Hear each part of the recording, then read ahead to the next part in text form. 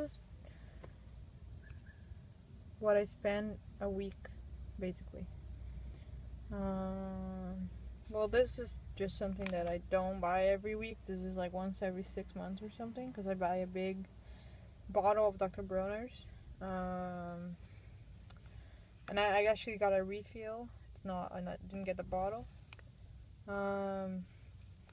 So produce, I bought some ginger, bananas cost me a lot of money, but I eat them every day, and these are the best bananas I can get.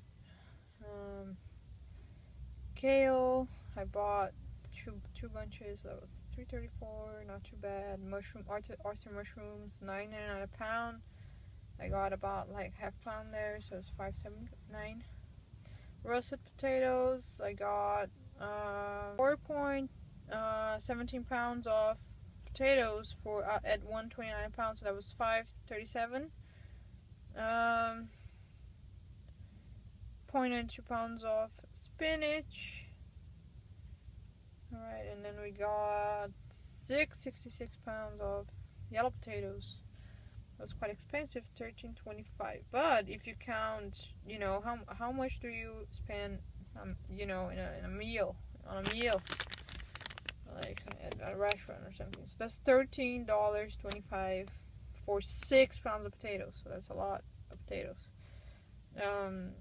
Packaged food, I got some mango juice, I got some Concord grape juice, and then I got this lasagna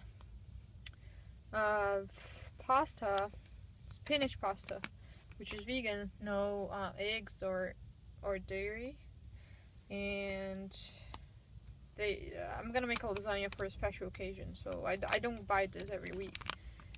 And for bulk, I got some jasmine rice, which is the best rice I can find. These are certified organic and certified fair trade. Very, very good jasmine rice that I get here, and it's owned and grown locally. So it's my favorite rice.